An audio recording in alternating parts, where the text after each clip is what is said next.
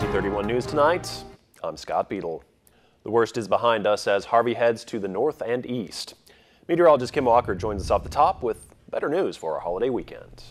Well, Harvey it is starting to move to the northeast. Right now it's in the southeastern corner of Arkansas, northern Mississippi area, but still seeing some bands of rain wrapping around this low pressure system. It is a depression right now, but it is wrapping around, so there could be a few light showers that will move across our area, but otherwise it's going to be dry out there. Temperatures by tomorrow will start off in the 60s. We are going to see a lot of clouds, staying cloudy through your noon hour with temperature readings around 79 degrees. We climb up to around 86 degrees, which is almost 10 degrees warmer than today. And then by 5 o'clock, expect mostly sunny conditions. So we'll finally see the sunshine, and temperatures will drop down to around 84 degrees. We do have more rain chances in your 7-day forecast. We'll talk about that coming up in just a little bit.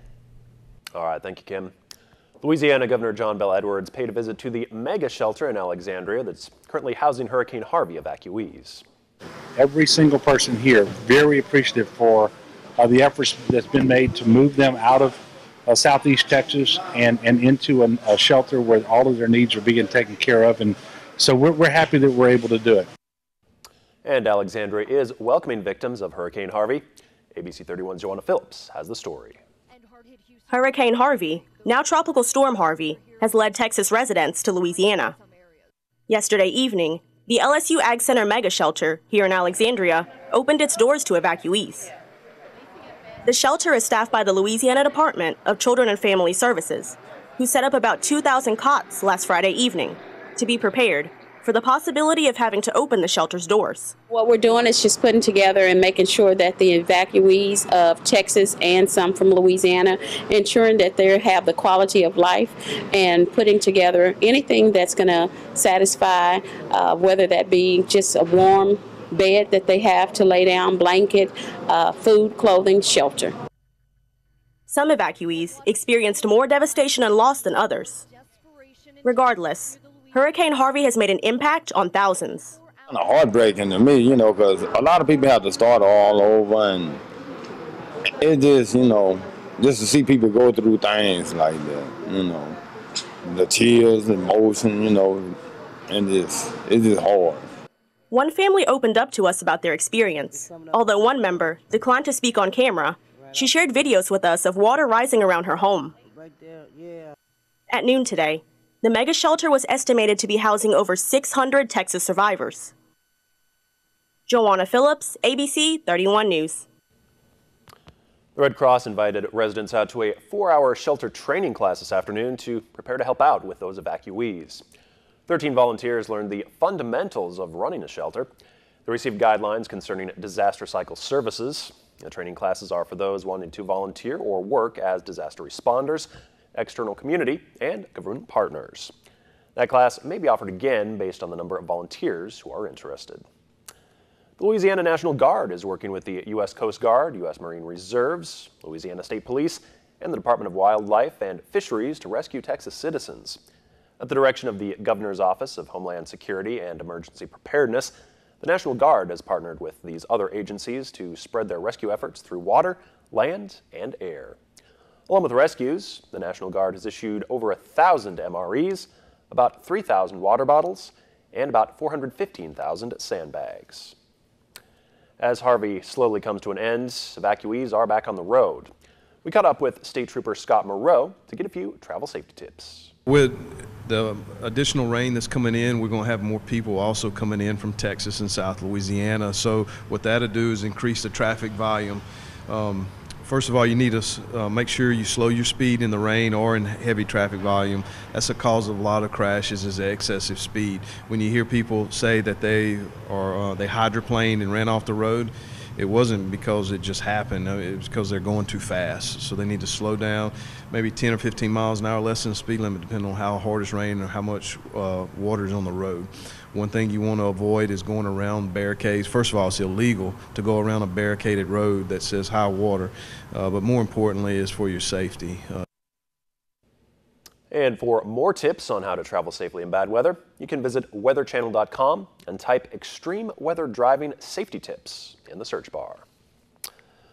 High water on the Red is temporarily causing the closure of area boat launches. These include ramps operated by the Red River Waterway Commission in Rapides, Natchitoches, Grant, and Voiles. However, please note that the river is not closed to boat traffic. Harvey's now blamed for at least 31 fatalities. The storm may have destroyed up to 100,000 homes, and relief efforts are in full gear. ABC's Marcy Gonzalez is in Houston with the latest. Rescuers dropping down and floating in, saving Texans still stranded, surrounded by water that in parts of the Beaumont area keeps rising. The devastation there knocking out the local clean water supply, forcing one hospital to evacuate nearly 200 patients today. We never expected to lose our water supply.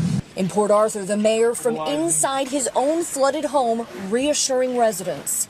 I know one thing, though, it's not going to defeat us. If you call 911 and we haven't gotten there yet, we are on the way. In Crosby, Texas, officials now downplaying the concerns after fire erupted at this chemical plant. Exposure to smoke from these organic peroxides is similar to standing over a burning campfire. About 30 miles away in Houston, the water finally receding. Look at the high water mark. Rescuers here in Harris County searching the more than 1,700 square miles that flooded. We're going by each house, checking door to door. An up-close look at the damage as officials estimate at least 40,000 homes in this county alone are destroyed. But 100,000 is certainly not out of the question. Today, Vice President Mike Pence touring the destruction where Harvey first hit in Rockport as help comes in from across the country for the tens of thousands of Texans now living in shelters and those still trying to make it to dry ground. It didn't matter what race, religion we all come together in unity to make sure these people are safe. Safe, but now wondering what's next. Most of the people impacted do not have flood insurance. FEMA says they're getting people registered for federal assistance as quickly as possible and now working to figure out their next steps for housing. Marcy Gonzalez, ABC News, Houston. Donations are being accepted for Harvey evacuees housed at the mega shelter. Requested items include diapers, jeans, t-shirts, socks, shoes, and undergarments for all ages and sizes. Also, infant onesies and baby blankets are needed. All clothing must be new, wrapped, or packaged. The drop-off location is the Crest Theater in downtown Alexandria at 1090 3rd Street. Well, Harvey is upsetting the best laid plans of Central Louisiana residents, so we do invite you to go to our website or to our Facebook page to keep up with the different closures, rescheduled events, and other important information. We will add these notices as they become available. A contempt hearing is set for September 8th in the case of Norris Greenhouse Jr., former marshal accused of murdering a child in Marksville and wounding his father. According to the Avoyles Journal, Greenhouse was on vacation out of the country, going to the Caribbean. The hearing next week will be to determine if he is in contempt of court for making that trip.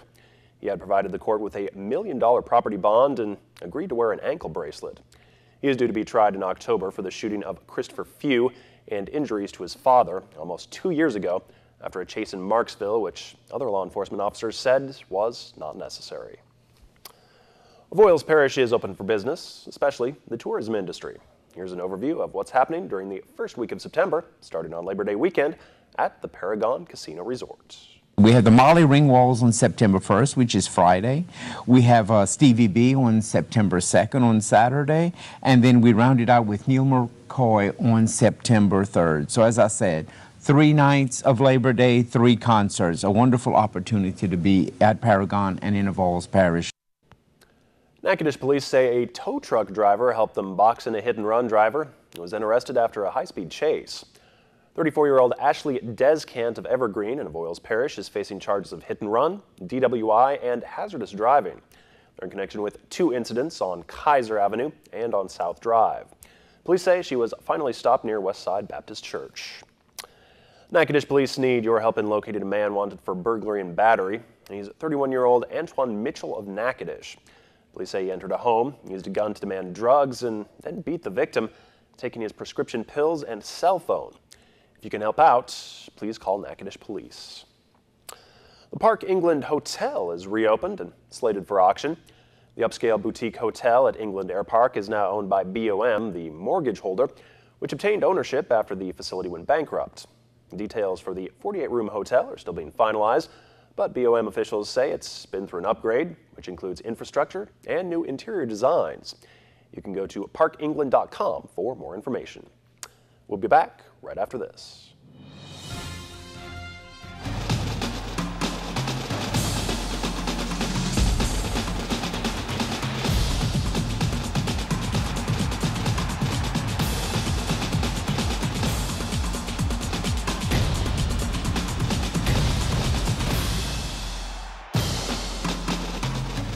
Florida State versus Alabama, Saturday at 7 on KLAX TV. Brought to you locally by Cal's Air Conditioning and Electrical.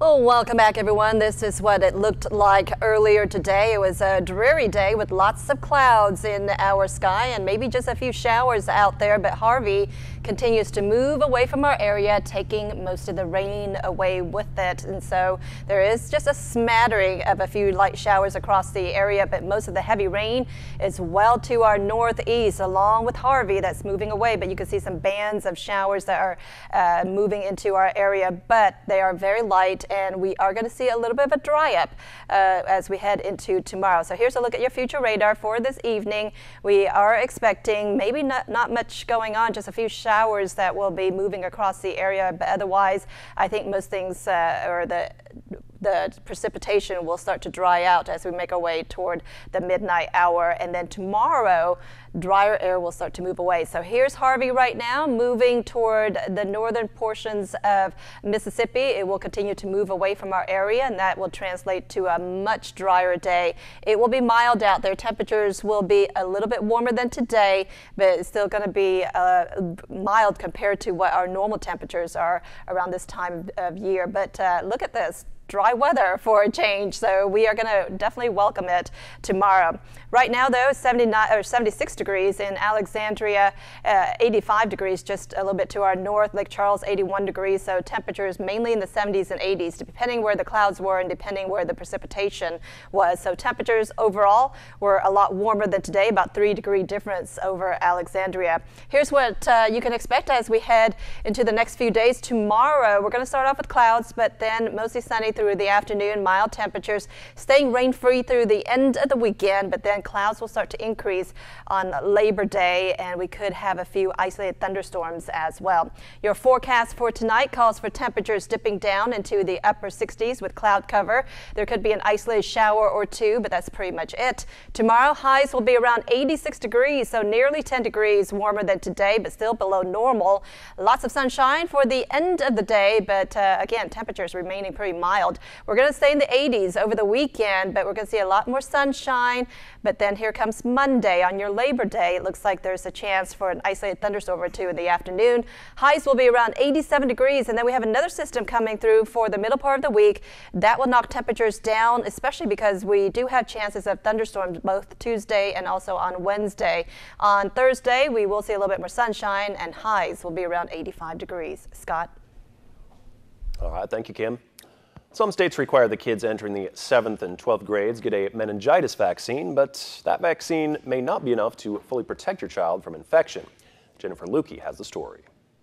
Kim was a very kind person, very compassionate, very, very silly.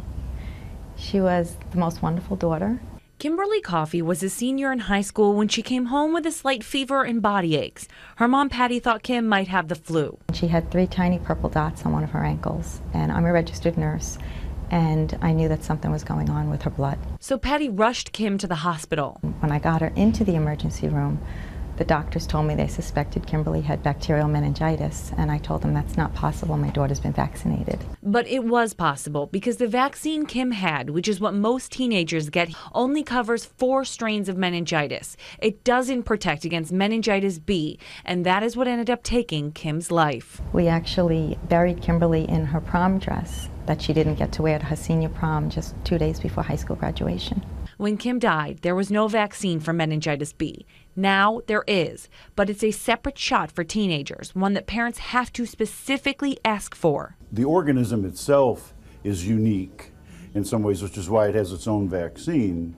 But the disease caused by all of the meningitis types. That disease is really very similar. In fact, nearly half of all meningitis cases are type B, but because the vaccine is relatively new, it's not yet mandatory. Over time, we'll gain a sort of a stronger recognition and become a part of the regular vaccine recommendations for young people. But for right now, parents have to take the lead. Patty has made it her mission to reach as many parents as possible. It has helped me with my grieving process. It has helped me turn something horrific into something positive where I can hopefully help people. Coming up, NSU football coach Jay Thomas talks about the rivalry matchup coming up against La Tech.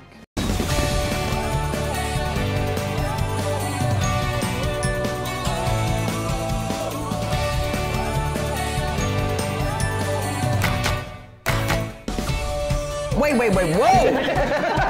Oh, I can't get enough of this video. Right This Minute is TV's #1 daily viral video show. Right This Minute. Coming this fall on KLAX TV.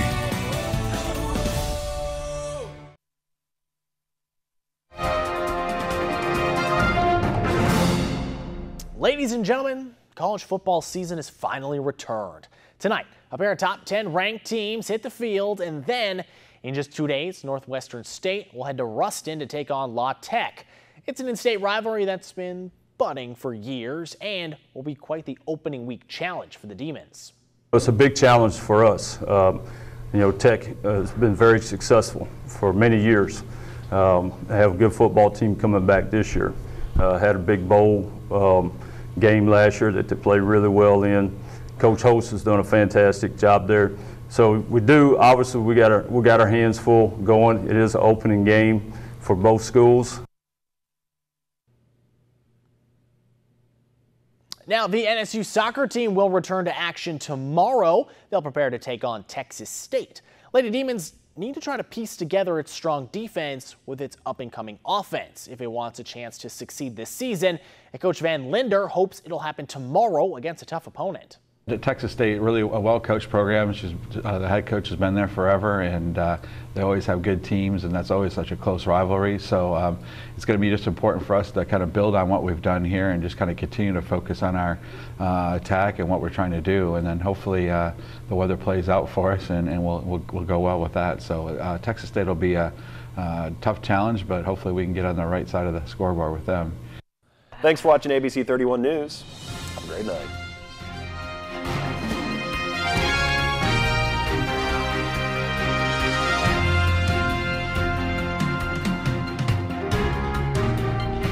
When a case seems unsolvable, they see the incredible.